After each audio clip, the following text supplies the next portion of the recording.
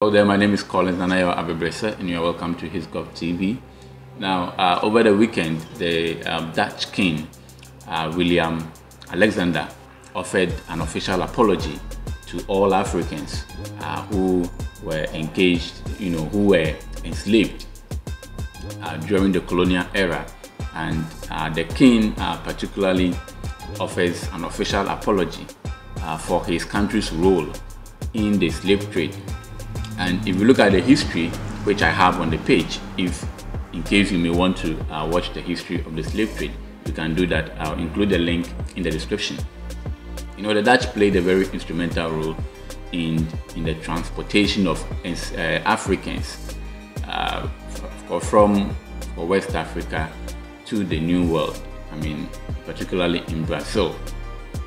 So before we even react to the video, let's go in there and watch and listen to what the King has to say. Then if we have any reactions, then we do or react to the video. Van alle vormen van onvrijheid is slavernij wel het meest kwetsend, het meest vernederend, het meest mensonterend. Wij dragen de gruwelijkheid van het slavernijverleden met ons mee. De gevolgen daarvan zijn vandaag nog steeds te voelen in racisme in onze samenleving. Op 19 december vorig jaar heeft de minister-president namens de Nederlandse regering excuses aangeboden voor het feit dat mensen in naam van de Nederlandse staat eeuwenlang tot handelswaar zijn gemaakt, zijn uitgebuit en mishandeld. Vandaag sta ik hier voor u. Als uw koning en als deel van de regering maak ik vandaag deze excuses zelf.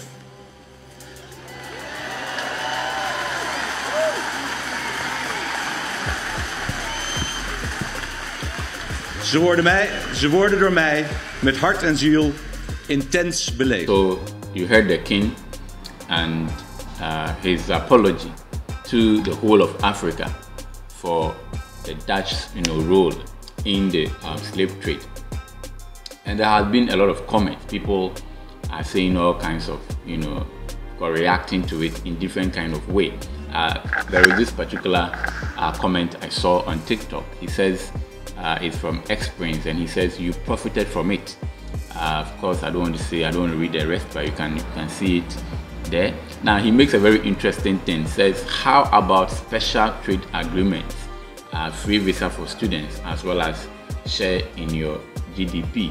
So, for Experience, he believes that there is no need for any apology, and that they have, of course, benefited from the slave trade, and so there is no need to apologize. However, I think I disagree with him. I think if somebody offends you and comes back to apologize, I think it is in the right direction that you forgive and accept the person's apology. Where I agree with Experience is the fact that yes, today there may not be no slaves. People are not enslaved. Africans are not enslaved as it used to, but there are, of course, certain economic restrictions and barriers which are even more than slavery, it's even more than Africans being enslaved. And he talks about special trade agreements whereby Africans are always disadvantaged in terms of, of course, certain trade pacts, issues with visas for students and a whole lot.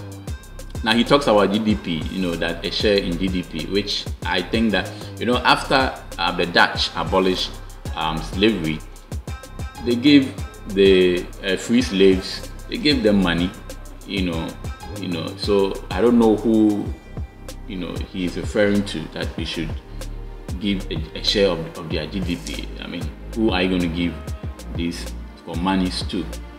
And a lot of scholars and people have talked about reparation, whereby that Africans should be compensated for what has happened to them. But we also lose sight of the fact that these enslaved people themselves were given some sort of compensation after they were given their freedom.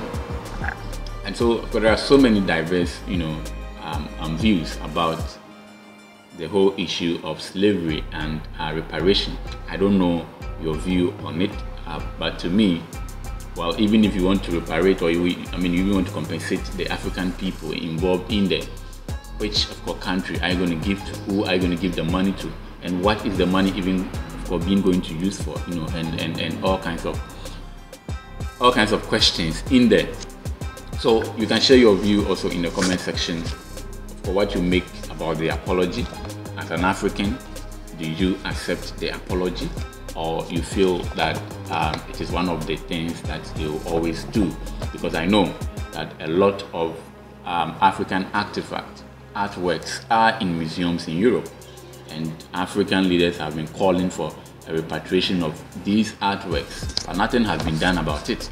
So I don't know, of course, what you make of the apology. Share your view in the comment section, and do not forget to subscribe to our channel.